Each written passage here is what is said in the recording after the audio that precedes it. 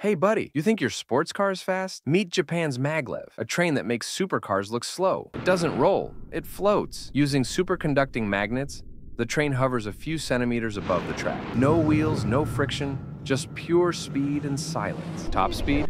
603 kilometers per hour. That's faster than a Formula One car and almost half the speed of sound. At that pace, Tokyo to Osaka, normally 3 hours, takes just 67 minutes. And guess what? Even at 600 kilometers per hour, passengers say it's smoother than flying. You can sip your coffee and not spill a drop. Try that in your pickup. The first prototype launched back in the 1970s, and Japan's been perfecting it ever since. Each train costs over $100 million, and the track billions more. Carriage has a futuristic spaceship-style interior, and the entire system is powered by renewable electricity. So yeah, it's not just fast. It's clean, quiet, and looks like it flew in from the year 2010. It's not just a train.